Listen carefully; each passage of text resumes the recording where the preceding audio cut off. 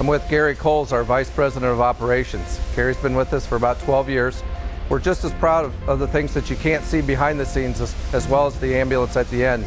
And Gary's going to talk through some of those processes. I know that we've covered most of the technical processes in our design and construction out here, but I wanted to talk just a little bit about what goes behind the scenes.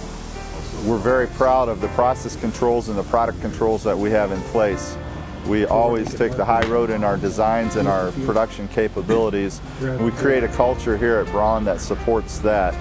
All of our employees know that our ambulances or rescue vehicles are used in life-saving and life-supporting activities, so they know a failure of one of our products could be significant. And so our culture is based around taking care of the customer. We hire fire chiefs and EMTs that we have on staff here that help in the design of our product, the maintenance of it, the serviceability of it. So it's very, very important, our product, that it's the top in the industry and that the quality and integrity are there. Our culture is very much a family culture. We base our employment strategies are on a balance between family life and work life.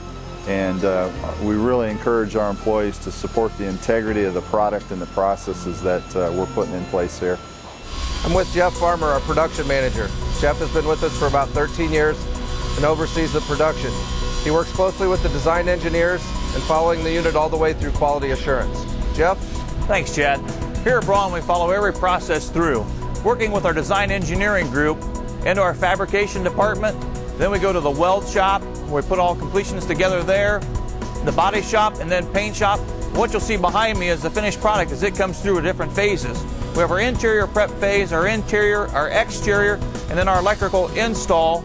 And then at the end of that period, when the electrical install is done, we turn it over to QA, where they'll take it out on a road test and put it through its paces. I'm with Mike Allen, our quality assurance manager. Mike's responsible for our quality assurance program. It begins all the way from our CIT technicians and all the way through final quality inspection.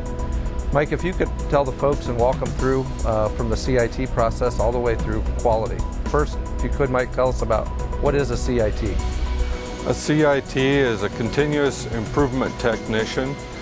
They will go ahead and do a lot of inspecting on the line.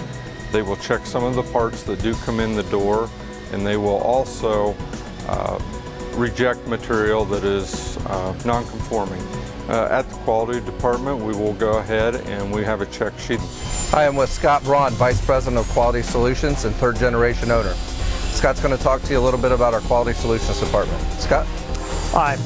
At Braun Industries, we've created a Quality Solutions department that consists of a team. The purpose of this combination is as we build trucks, issues that may come up in the field, you bring that information directly back to our quality assurance team. It's the responsibility of the quality assurance team to take that information, identify any potential future issues on current production vehicles, and take care of those issues right away.